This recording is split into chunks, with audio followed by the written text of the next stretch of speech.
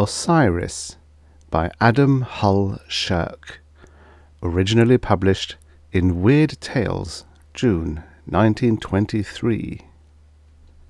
Narrated by Tom Trussel. The recent and lamentable death of Sir Richard Parmenter, Fellow of the Royal Geographical Society, is too fresh in the public's mind to warrant further reference, and were it not that I feel myself capable of throwing light upon the incidents contributing to the sudden and apparently unnecessary snuffing out of a valuable life, I should refrain from again alluding to it. It is well known that the physicians at the time decided that valvular weakness of the heart must have been responsible for the death of the noted Egyptologist, but the statement of his own doctor that Sir Richard had never theretofore exhibited indications of such weakness, and that he was, to all appearances, in the best of health just prior to his death, caused considerable wonder. I had thought to let the facts remain buried, but for certain reasons I shall reconsider my determination and tell what I know. I shall always remember the night on which Sir Richard summoned me, as his councillor, to attend him at his apartments in the Albemarle. It was a night of storm, and the London streets were a mass of slime and slush. A beastly wind had sprung up, and as I left my chambers at the Temple, it almost took me off my feet. Therefore, it was with no little satisfaction that I found a cheery log fire awaiting me in the library of my distinguished client's home, and the nip of brandy he provided was a life-saver. I noted, however, that for all his assumption of cheerfulness, something was preying upon his mind, and I determined to get at the root of the matter without delay. "How can I serve you, Sir Richard?" I asked briskly. "I see that there is something troubling you." "Is it as apparent as that?" he asked, trying to appear unconcerned, but his strong, homely features belied his effort at calmness. Before I could reply, he went on, "But never mind that. I want you to write my will, now." "Your will?" My expression of surprise and incredulity was natural, for since I had been retained by him, I had marked it as one of his few idiosyncrasies that he had never made his will. When I had mentioned to him the advisability of doing so, he had put it by with a whimsical remark about being superstitious. "I am in earnest," he declared, "and it will be very simple. Just a brief form, and I'll sign it with my man as witness." "But why the haste?" I said. "Why not wait till I can have the document properly drawn up at my office tomorrow?" "No, now," he said, and there was such finality in his tone that I had no choice. My concern for my client, whom I really liked and respected immensely, prompted me to ask, "You're not ill, Sir Richard?" He shook his head with the ghost of a smile on his rugged face. "Physically, no, but—" He paused, and after a moment he again urged me to proceed with the making of the will.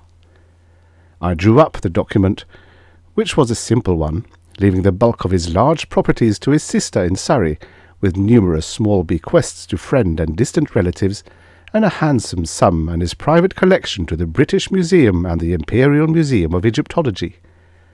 We had in his man, and the document was duly signed, after which he drew a long breath of relief, and, with a return of something like his natural manner, passed me his cigar-case, and leaned back in his chair, smoking comfortably. "I've a story to tell you, madam," he said between puffs, "and it's a queer yarn too, you'll think. But never mind, listen first, and say what you like afterward.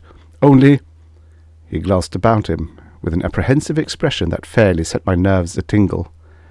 "I hope we have time." "Time for what?" I asked. He relaxed again and smiled. "It's all right," he declared. "I'm a bit nervous, I guess, but it's all right. Have another brandy." We drank solemnly together. Then he settled back once more, and I prepared to listen. "Madam," said he, "perhaps you'll smile at what has seemed to me serious enough to warrant the steps I have just taken. making my will, I mean. But however you look at it, I want you to know it's true, every word of it.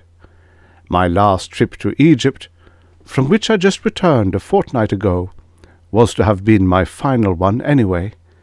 I've made 6 trips out there in my life, and I've collected enough information to fill a dozen volumes. Also, I've contributed many fine specimens to the museum and corrected many misapprehensions concerning the interpretation of some of the hieroglyphs. So, all in all, I think I've done pretty well. This last visit was in many respects the most satisfactory, and indeed it witnessed a triumph in my career as an Egyptologist that would be a crowning achievement, were it not for— but we won't speak of that yet. I wonder, madam, if you know anything about the ancient Egyptian religious ceremonies and forms of worship. Anyway, I may tell you that the Nile dwellers, as they were called, recognized as their supreme deity Osiris, lord of the underworld. By some he has been identified with the sun, and with the 40 assessors of the dead he was supposed to have judged the souls brought before him by Horus in the double halls of truth, after their good and evil deeds had been weighed by Anubis. The Egyptians reverenced Osiris with as devout worship as the Chinese give to Buddha, and the high priests of Osiris were regarded with almost as much awe as the deity himself. In all our studies and investigations, however, we have never been able actually to identify Osiris, but it is now generally conceded that he was believed to have lived on earth at one time, and that it was only after his death that he assumed deific prerogatives. In this respect, the modern Christian theology may be said to resemble the more ancient form to some extent. Osiris was pictured on many of the tablets as a creature with the head of a bull, though there is some disagreement on this score. In any event, his tomb was said to exist near Heliopolis, and it was to investigate this tradition that I made my last trip to Egypt. Sir Richard paused to relight his cigar, and listened to the storm which raged without. Again he gave that hasty, apprehensive glance about him, then proceeded. "It would be impossible for me to explain to you, a layman, my inordinate joy at finding— by what means and after what tedious labour I won't stop to tell now— a deserted tomb which I knew, from certain hieroglyphic markings I found, was the very one of which I had been in search for the best part of half a year. Understand that this whole tradition of the Tomb of Osiris was regarded by my fellow scientists as a myth, and if it had been publicly known that I was giving it sufficient credence to spend a lot of time and money searching for it, I should have been looked upon as a madman and laughed out of the societies. This may enable you to appreciate more fully my sensations on actually locating at last the tomb. What I should find within, I hardly dared conjecture. The tomb of a god. Can you imagine it, madam? And yet, if I had only stopped there, if only I had been content to pause with the knowledge I already possessed, without proceeding further and desecrating with sacrilegious hands the lonely sarcophagus in the desert. How I succeeded in penetrating this tomb, of the horrors of bats and crawling things that failed to stop me, of the almost supernatural awe that came upon me, I cannot pause to tell.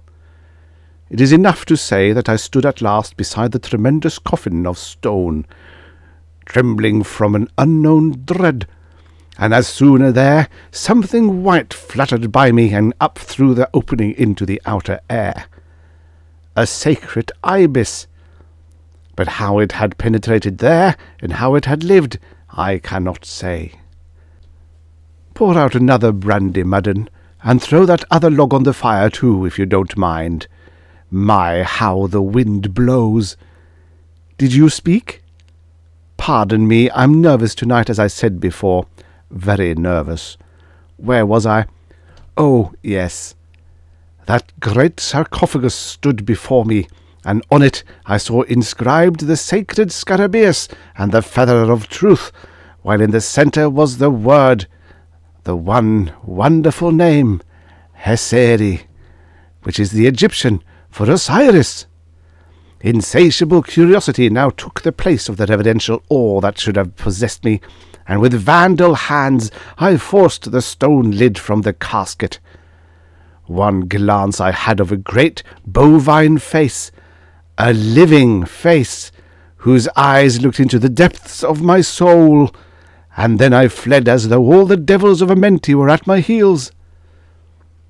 That is all, madam, except that I am nervous, fearfully so. It is so unlike me. You know how small a part fear has played in my life. I have faced the dreaded Simoon. I have been lost among savage tribes. I have confronted death in 100 forms. But never have I felt as I do now. I tremble at a sound. My ears trick me into believing that I am always hearing some unusual noise. My appetite is failing, and I am feeling my age as I have never felt it until— Good God! Madam! What was that sound? Oh! Look behind you, madam! Look! And now I come to that portion of my statement that will probably be refused credence by those who read, but, as I live, it is the truth. As Sir Richard uttered his last words, he fell forward to his full length upon the hearth rug, even as I turned in obedience to his command. The shadows were heavy in the far corner of the spacious room, but I could see a great bulky something that swayed there, something that was apart, and yet seemingly was independent of the shadows. I had a vision of 2 burning eyes and a black shining muzzle, a heavy, misshapen head. A strange animal-like, fetid odour was in my nostrils. I shrieked, and turning, ran madly from the room, stumbled to the stairs, and fled into the wind-swept night.